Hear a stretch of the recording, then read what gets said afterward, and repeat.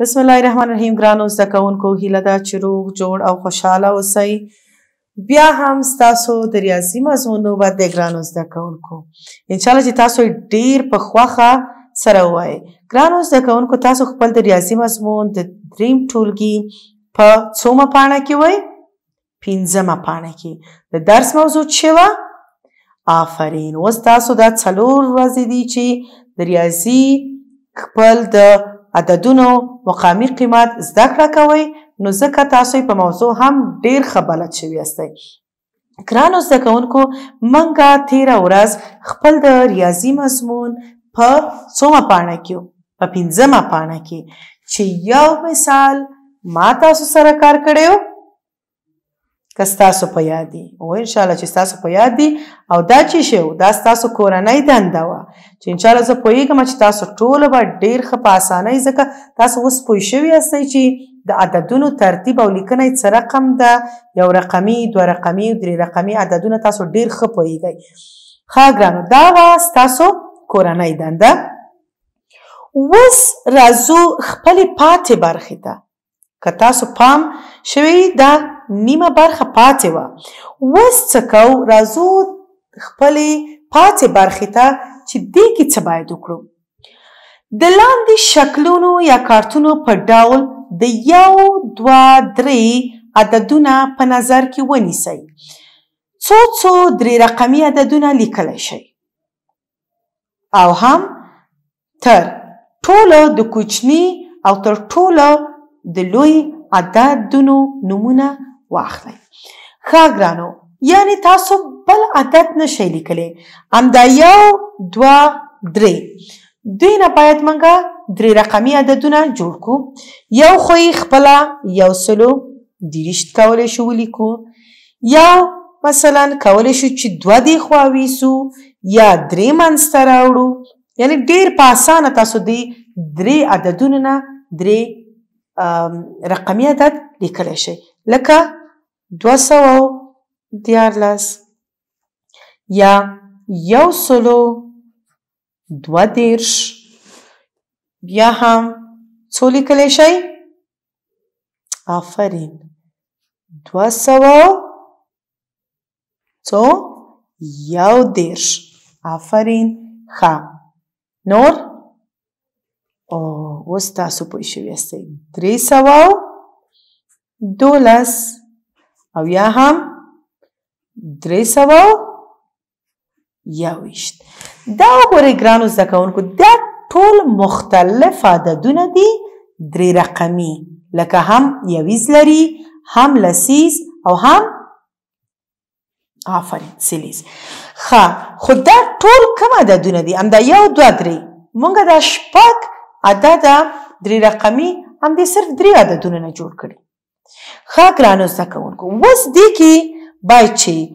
د ټولو نه کوچنی عدد او د ټولو نه ستر یا لوی عدد پیدا کړو. ښه، اوس موږ دلته پوهېږو چې دلته که 2 دي 2، دلته هم 3، دلته هم 3. ښه ګرانو زده کوونکو، دا خو د ټولو نه کوچنی نشي کېدی، ځکه دلته 200 لرو، 200 300 او 300. کوچنی عدد تر ټولو باید چې یو کی، که نه چې لکه یو. که تاسو ته څوک 100 روپۍ درکړي خوشحالېږئ، که 200 ځکه 100 چې دی کمې دي. دلته چې کم 100 لرو، یعنی 100 ګون لرو، هماغه کم حسابه. ګوره دلته اول خو دا خانه ګورو، ښه 100 دلته هم 1 دي. ښه، اوس څه پوه شو چې دا کوچنی دی او که دا. اوس راځو لسیزې خانې ته. د دې لسیزې خانې کې 2 دي، د دې لسیزې خانې کې 3 دي، خو دا ډېر دی، دی نه، دا نشي کولی چې کوچنی شي. ښه، موږ دې یویزې خانې ته نه ګورو، ځکه لسیزه خانه پوه شو چې د دې ډېر دي او دا کم دی. که دلته 15 هم لیکل شوي، بیا هم دا کم دی، ځکه چې دلته 2 لیکل شوي، یعنی لسیزه خانه کې 2 دي یا 20 ویلی شو چې دا 23 دي، او دلته څو دي؟ 3 دي. ښه، ټولو نه کوچنی عدد کوم یو دی؟ 123. اوس د ټولو نه لوی عدد دی کې کم دی. ښه، دلته بیا هم ګورو چې 2 2 3 ښه 2 خو نشي کېدی ځکه کله چې موږ دلته 300 لرو 200 هیڅکله هم نشي کېدی چې لوی عدد هغې نه جوړ شي اوس دې دواړو کې ګورو چې 322 ډېر دي که 312 ډېر دي بیا هم سلیزې خانې یو شی دي لسیزه خانه ګورو لسیزه خانه کې دلته یو دی دلته 2 ټولو نه لوی کم یو دی دا ځکه لسیزه خانه کې 2 دي دلته لیکو چې ټولو نه لوی عدد 322 دی ښه ګرانو زده کوونکو دا هم وه ستاسو د درس پاتې برخه اوس راځو د کتاب شپږمې پاڼې ته ښه ګرانو زده کوونکو دلته تاسو ته څه شی ویل شوي دلته یو مثال دی چې کله په خیر سره تاسو خپل ښوونځو ته لاړئ خپل ټولګیوالو سره کېناستئ دا هم دغسې برخه کول دي د لسیزو د یویزو او د سلیزو عددونو لیکنه ده دا ټول هم هغه مخکینۍ پاتې برخه د 5مې پاڼې دا د دې فعالیت یا د دې کارخانګي یا د دې کارولو یو مثالو عین شکل چې موږ کار که مخکې دا هم په عین طریقه یعنی ټولو نه کارتونه لاس کې نیسئ ټولو نه جیګ عدد باید چې پیدا کړئ او ټولو نه کوچنی عدد یعنی لوی او کوچنی عدد توپیر دی کې تاسو کولی شئ ښه ګرانو زده کوونکو دا هم پاتې شوه ستاسو کور کې هم کولی شئ چې دا کار وکئ کارتونو کې یا څو عدده ولیکئ په خپلو کتابچو کې بیا کولی شئ چې هغې نه ټولو نه کوچنی او ټولو نه لوی عدد پیدا کړئ آفرین ښه اوس همهغه چې څنګه موږ مخکینۍ زده کړه کې یا 5مې صفحې پاتې برخه کار کړه چې ټولو نه کوچنی او ټولو نه لوی عدد هم پیدا کړه اوس هغه څو عدده 3 1 2 3 عدده دلته اوس موږ لرو 4 5 6 په عین شکل باندې خپلو کتابچو کې د 4 5 او 6 نه تاسو 3 خانه‌ای یا 3 رقمي عددونه مختلفه ولیکئ بیا هغې کې عین شکل تاسو باید پیدا کړئ چې کم یو کوچنی عدد دی کم یو هم لوی عدد لکه یو دانه زه مثال په طور تاسو ته کار کوم لکه دلته تاسو لرئ 4 5 6 دې دریو نه تاسو څه شی لیکلی شئ کولی شئ چې دلته تاسو ولیکئ لکه 450 یا هم کولی شئ ولیکئ 415 دوه خو ما ولیکل نورې تاسو خپلو کتابچو کې ولیکئ نور هم تاسو باید چې پیدا کړئ چې د 4 5 6 نه نور کم 3 عددي رقمونه لیکل کیږي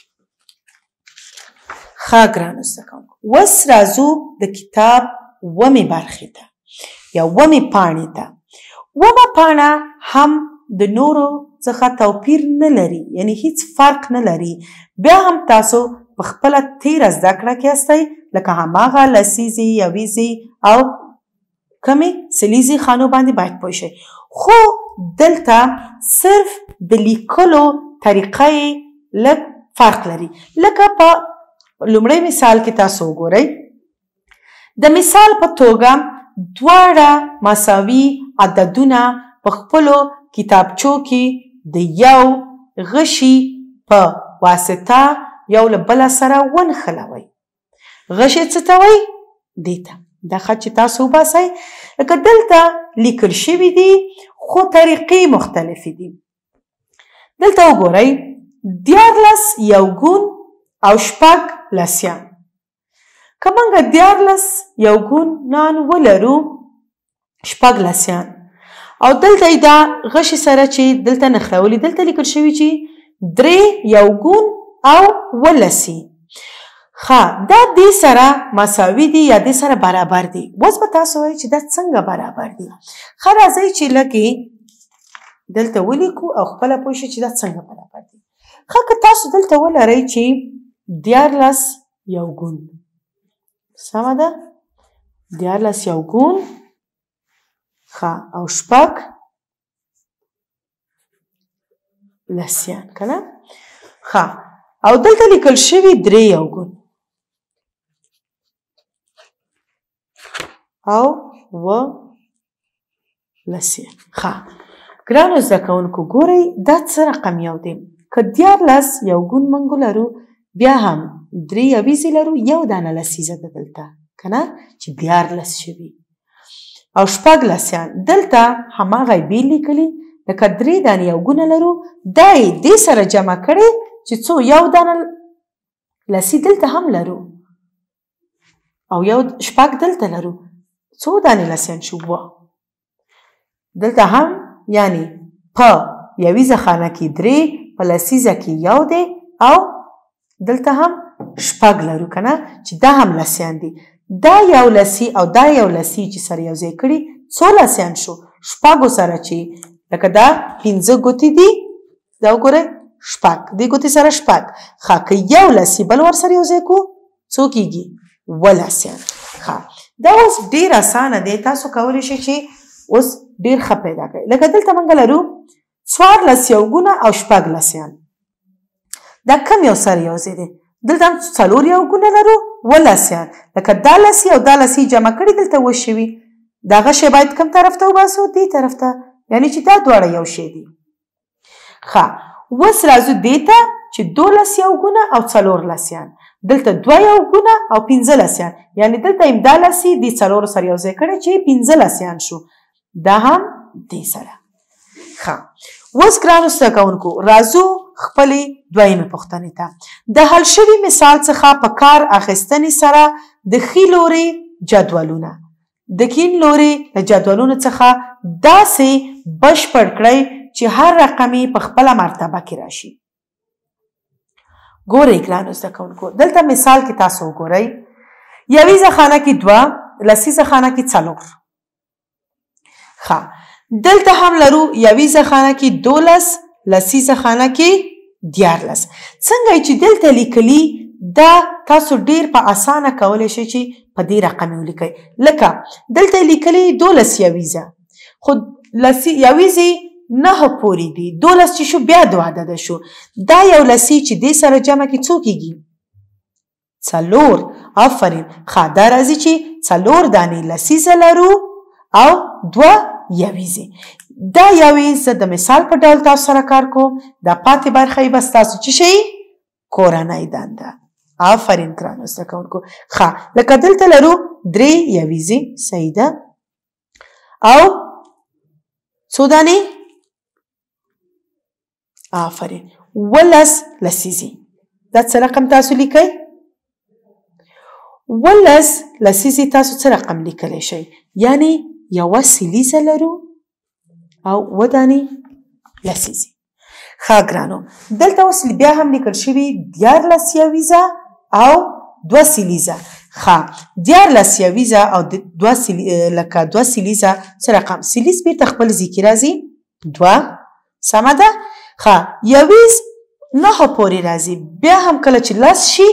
2 رقمي کېږي دا څه شی کولی شو بیا لسیزه کې څو دانې دي یو دانې لسیزه لرو صحیح ده یو او یویزه کې 3 ښه ګرانو زده کوونکو دا هم وه ستاسو د نننۍ زده کړه خدای دې وکړي چې تاسو دا هم یاده کړي پاتې شو کوم یو دا دریمه برخه دا شوه ستاسو د کورنۍ دنده خپلو کتابچو کې ولیکئ ښه د لسیزو او د یویزو توپیر سره وکړئ انشاءالله چې دې سبق نه دې زده کړې نه تاسو څه ښه برداشت کړي ښه پوه شوي یاستئ انشاءالله تر راتلونکې برخې پورې بیا تاسو ته ښه ورځ خوشحاله وخت غواړم ورځ مو په خیر په مخه مو ښه شه